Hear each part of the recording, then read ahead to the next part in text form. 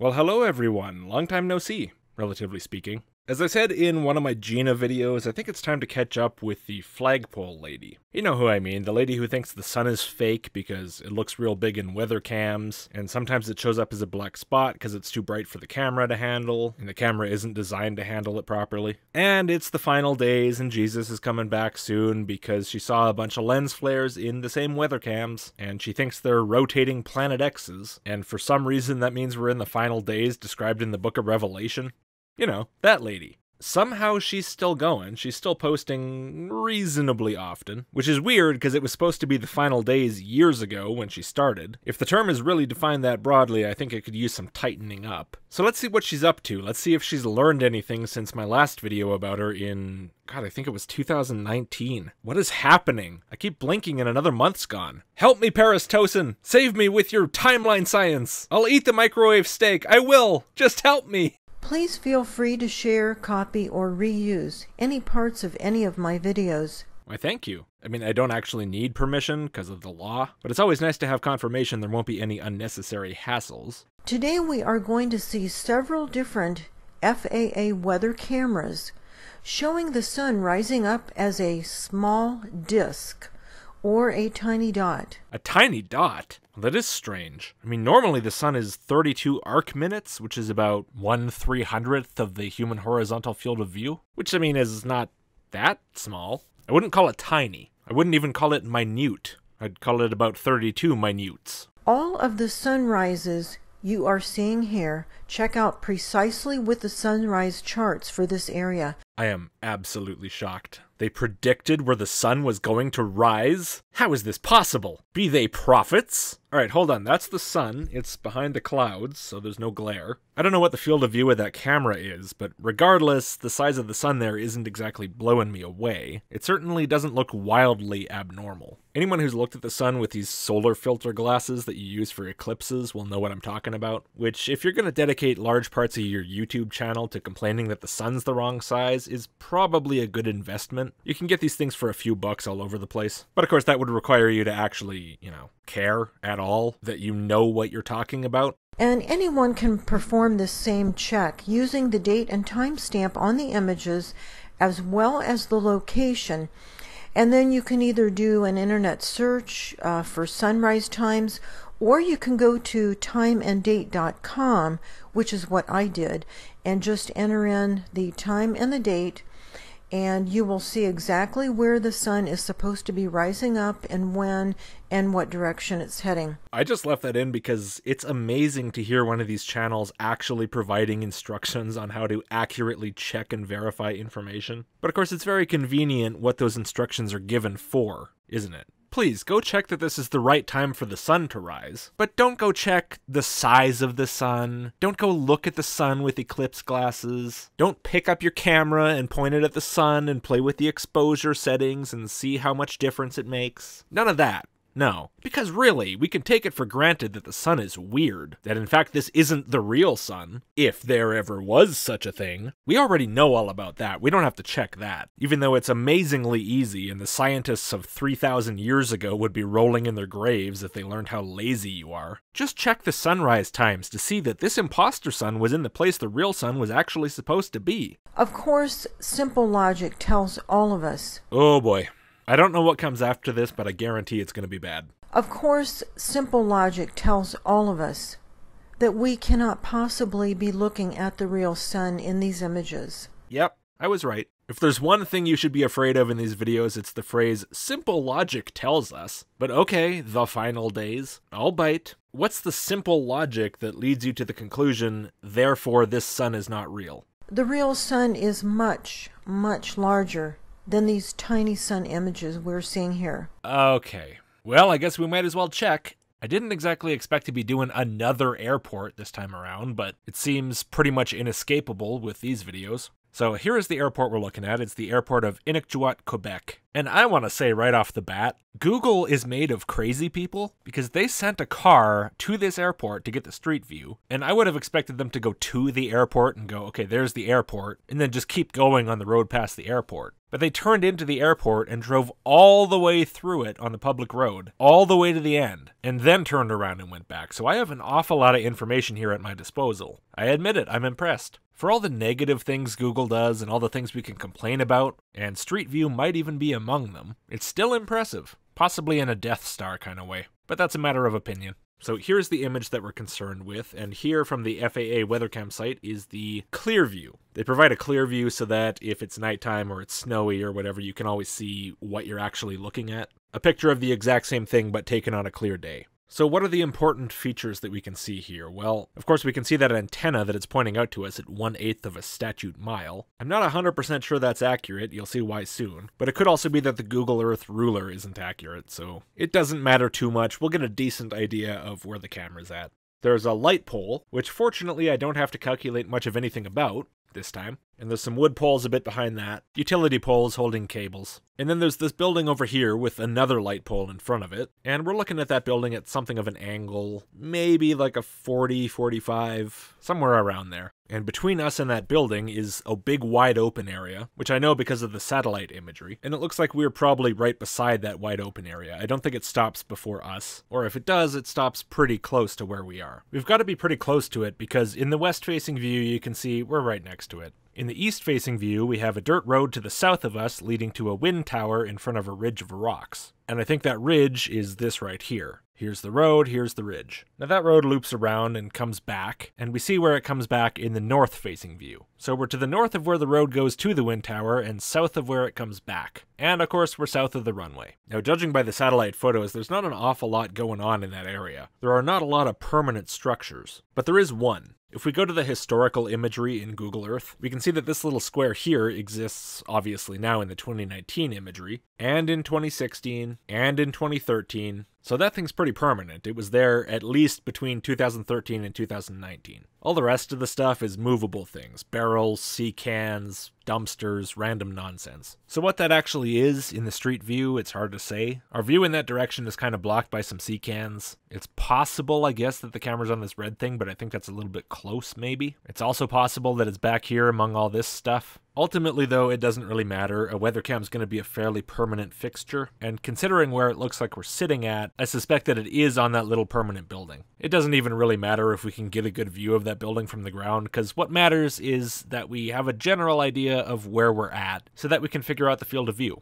But just to verify we're in about the right place, let's check a couple other things. From the southwest-facing view, we see that light pole that I mentioned, and we can actually see that in the street view as well, right along the fence line, and we can see that from the satellite imagery. This was not taken with the sun directly overhead, everything's casting a shadow, and we can see this long shadow, which is the light pole's shadow. We also should be looking at that big building at something like a 40-45 degree angle, relative to the line of its roof peak, I mean. And we are, roughly. And we should be able to see those antennas that we can see in the clear view. Here they are in the satellite view, you can see the shadows. These are pretty tall, so you can really see them. And our view of them from here is very clear. The one thing that's weird is that Google Earth's ruler says they're about a 1/4 mile away, while the clear view image says they're 1/8 of a mile away. I don't know what to make of that. I mean, that clearly is them in the satellite imagery, so somebody's got this wrong. Who knows? It wouldn't be the first time that's happened. Not even the first time I've noticed in a video. Plus, from our vantage point, both of those utility poles should look like they're to the left of the light pole. Here are those poles in the satellite imagery, and yes, they look like they're to the left of this light pole. Also, these other two utility poles we can't see in the southwest-facing image. So if we draw a line straight from where we think the camera is to those poles, the buildings should be in the way. And they are. So, getting to the point, all the angles seem about right, definitely what I would expect. If the camera's not exactly right there specifically, it's very close. But here's kind of a weird thing about that. As far as I can tell, everything I'm saying here checks out. But look at the directions indicated at the top. Those two antennae are directly south of us, apparently. And yet where I've placed the camera to get this view, that's not true at all. Here's how it looks from the satellite, and that's more like southeast, not directly south. So the question is, am I just being really arrogant here by assuming I know better than whoever put the labels on this picture? Well, Let's try putting the camera directly north of those antennae and see if it makes sense from anywhere along that line. See if we would see anything like what we're seeing. So we could put it just a little bit north, but then we're not going to see those buildings. And if we do see those buildings, we're going to see them from the road side. In other words, from the complete opposite side from what we actually see them. Okay, so maybe we move it way more north. Far enough that the buildings are in frame and they start to look like they're at about the right angle relative to the camera. And now we're pretty much on the other side of the runway. We're far, far distant from everything. We're nowhere even close to that big clear concrete area that we're clearly close to from the picture. Something's not quite right here. Yeah, I don't know, maybe somebody turned the camera, maybe they calibrated it slightly wrong. Maybe they just don't care that much at this airport. I'm sorry, but what we're actually seeing is way too far off what the labels say to make it make any sense to assume they're absolute truth.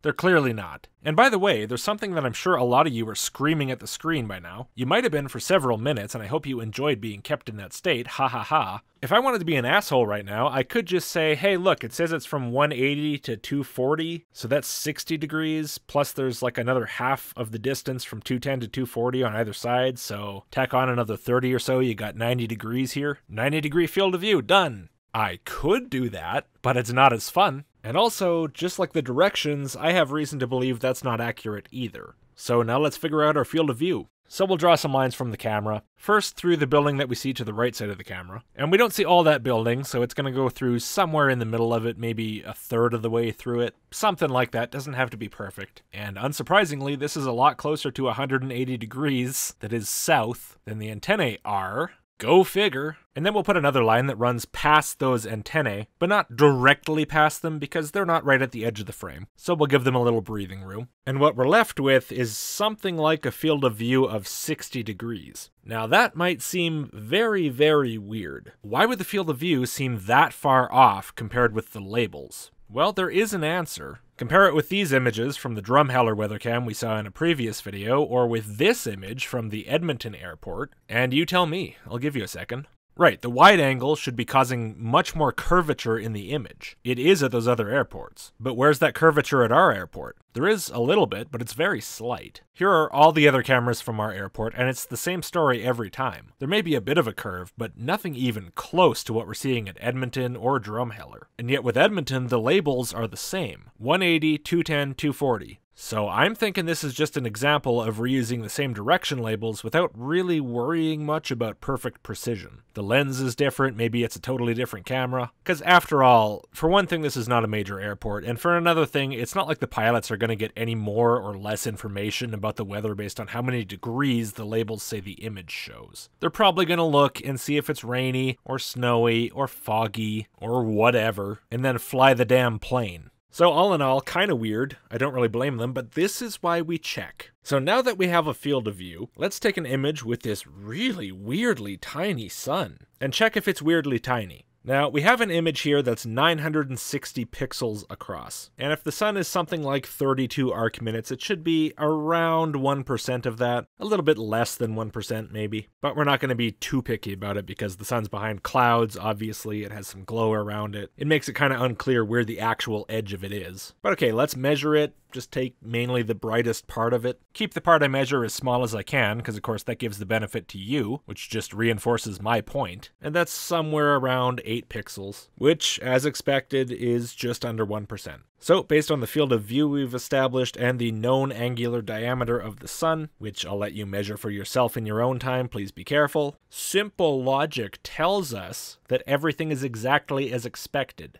Do better, the final days. It's not that goddamn hard, especially in relation to the supposed importance of it. Whoa, the sun keeps changing size. That's crazy. How could that possibly happen on a cloudy day in a camera? What? You are seeing a manufactured light that is capable of generating an enormous glare. Whoa, wait. I thought the problem now was that the sun is small. It was the other video where the problem was the sun is too big. Remember? Like, it's been a while, but it was something like the sun is so big that it's gonna burn up the Yeti at the airport, or something like that. The sun there was fake because it's big. In this video, the sun is supposed to be fake because it's small. Get your story straight. I mean, preferably you'd get it straight between videos too, but come on, I'm not going to expect too much from you. That can cover a huge portion of the sky in just minutes or seconds. Nope, fake sun covers an itty bitty tiny piece of the sky. That's how it works. Simple logic tells us so. Very simple logic. This light generator is capable of engulfing any nearby celestial objects in glare. The sun hides celestial objects with its glare? What? So hold on. Are you telling me that when a star goes close to the sun, I can't see it anymore? Dear God, it really is the end of days. Ashhadu an la ilaha illallah wa ashhadu anna Muhammadan Rasulullah. Save me, Lord. To prevent the public from being able to view them. Considering that just about every one of your videos is all about the different lens flares you saw and how you can see them just fine, they don't do a very good job, do they? If you're gonna do some kind of gigantic, wacky, evil plan, at least don't make it so your main machine that you need for it is always on the fritz. I mean, these have got to be the most pathetically incompetent theys I've ever heard of. If you guys want some help, call up Reptoid headquarters. We'll be happy to help you. We've been doing this stuff for millennia. Pro bono, just out of pity. This sometimes causes the manufactured light to appear as a formless heap of glare. Thus, the sun really isn't where you think it is. Ugh, you know, you're so close to getting it. There's glare. You understand that that means the sun might be smaller than the glare. That the sun itself, aside from the glare, might not be entirely visible for all the glare. It's staring you right in the face. Why the sun's too big? Why the sun's too small? You don't even have to reach out and grab it. It's sitting on the tip of your nose. And yet, somehow, you're content to keep living this way. You know where the running Reptoid gag came from? I feel like a fucking space alien sometimes dealing with these people. Their way of thinking is so bizarre to me, it's like it comes from another planet. I have no idea how I've managed to deal with this stuff for, soon enough, 10 years, and not gone crazy. How or if? It is often being eclipsed by objects in the sky, cloaked objects, planets, stellar cores, whatever most of these things are. The sun? The sun is often being eclipsed by objects? Like clouds? Or poles? Yeah. I'm sorry if that's a problem for you. Maybe you should move to Mount Everest. Whenever cloud cover is just right for blocking out the circular glare, all we see is the small light generator. Oh, you're so close! It's so frustrating! When the clouds are right to block out the glare, all you see is the true angular diameter of the sun without glare. That's what you see. Oh, it hurts my head. The stupid, it tastes so fucking good. But it gives me such bad headaches. You know what? I need a very short break, because this is painful. Let's randomly take 30 seconds and listen to my theme song.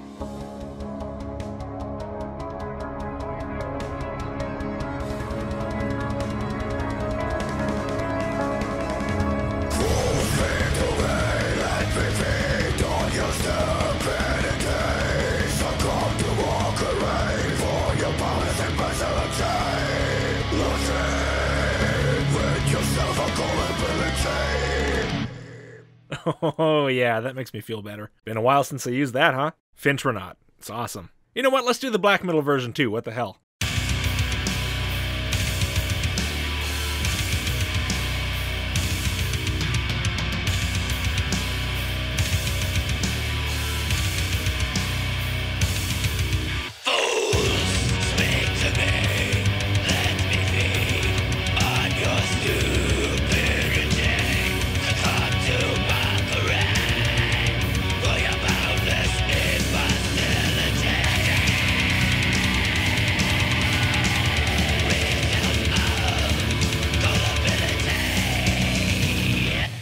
Ah, yeah. Been a while for that, too. Serpent Wraith. I don't even know if that guy's on YouTube still. Ah, the good old days. Anyway, I got my energy back. Let's keep going. Most of these images are now removed from these cameras before the public has access to them.